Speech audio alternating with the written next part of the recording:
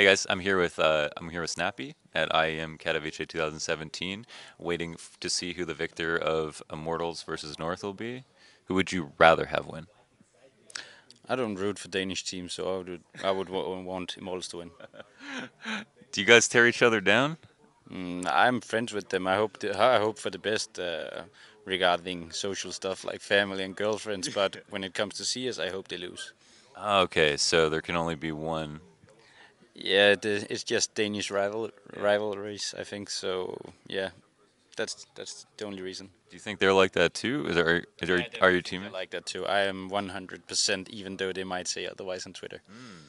Very interesting. Okay, that's cool. I mean, that does that help? I mean, just we haven't had a period where Danish CS was so dominant in CS:GO at least. So, do you think that helps?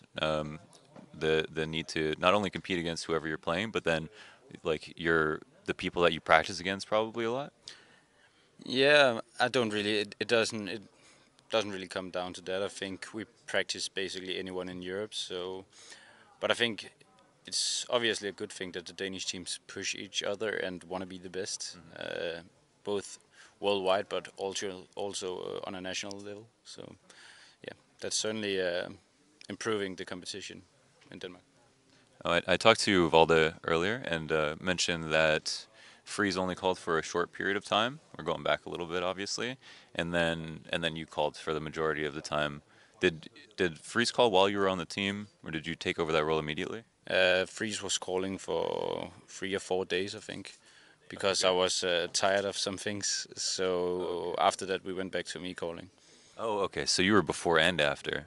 I was calling from the day I joined. Basically, when I joined the team, Glaive and our coach Hester was calling, Mhm. but we sucked dicks at bootcamp, so we started using me as an in-game leader instead, and we started improving by that point. And that's also at the point where we got a lot of good results in heroic, where we won power lane and did good at star ladder, made some alright result at Northern and other events. So yeah, I believe that was the right choice at that time. Are you in IGL, Yeah, I am. inside and outside? I'm not sure. Sometimes I think it's really mentally hard to actually beat the IGL because you put yourself in a tough spot. And mentally, I want to be able to frag, but not being able to frag really hurts my confidence sometimes. So that's really the struggle I sometimes have. But yeah, I surely think I'm an in-game leader both outside and inside the game. You mentioned that issue with the confidence when you have to focus on other things and can't frag. Do you think that like plays a role in a lot of people's minds when they're calling? Can you speak for other people? Yeah, I definitely think so. I can't really speak for other on other people's behalfs, but I would imagine so because for me, coming from 1.6 where I played rifle and I was the Orba in Copenhagen Wolves and did solid fragging in both roles. So being the in-game leader and suddenly going down to a whole nother level Yeah. in terms of fragging has definitely hurt my confidence. But I just like have to like try and get the best out of it and try to improve where I can. And I definitely think that being a stable team over time can improve my performance because at that point there's some stuff that I would in-game lead right now that I wouldn't have to in-game lead because people would know what to do in certain situations. So I believe being a stable team is definitely one of the keys for me to improve as a player as well.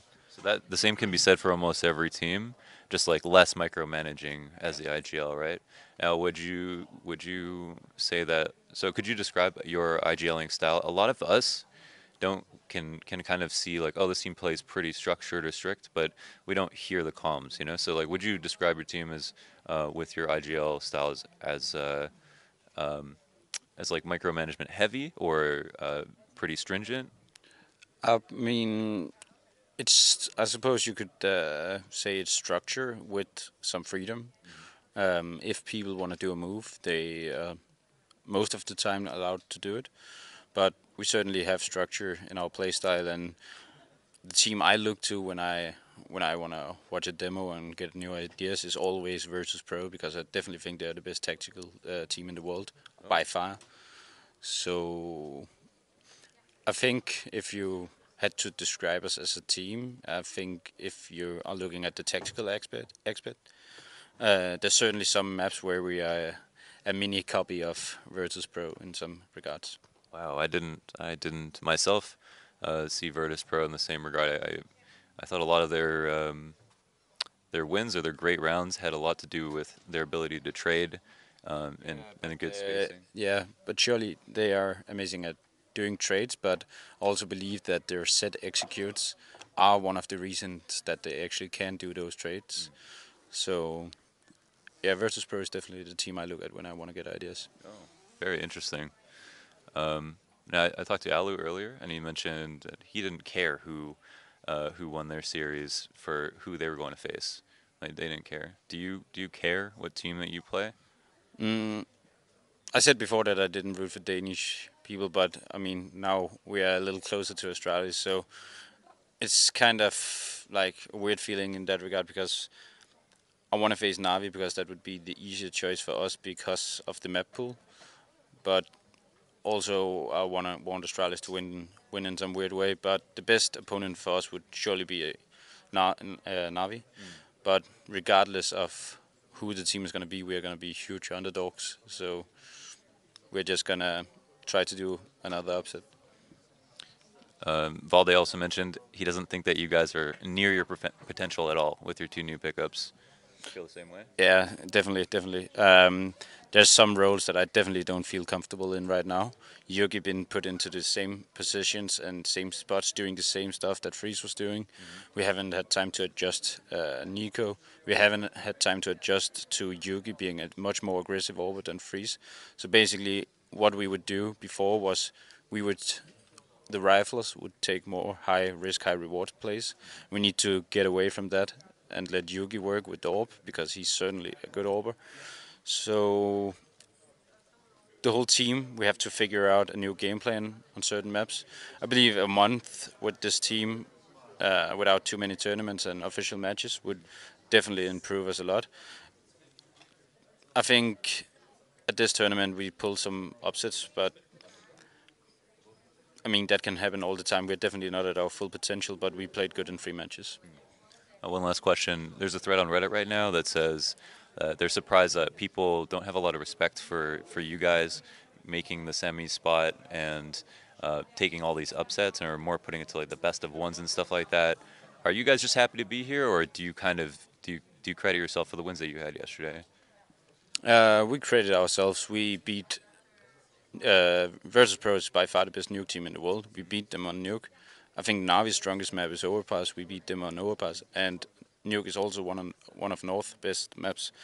And maybe they would even say themselves that it's their best map. So I definitely credit our wins to ourselves.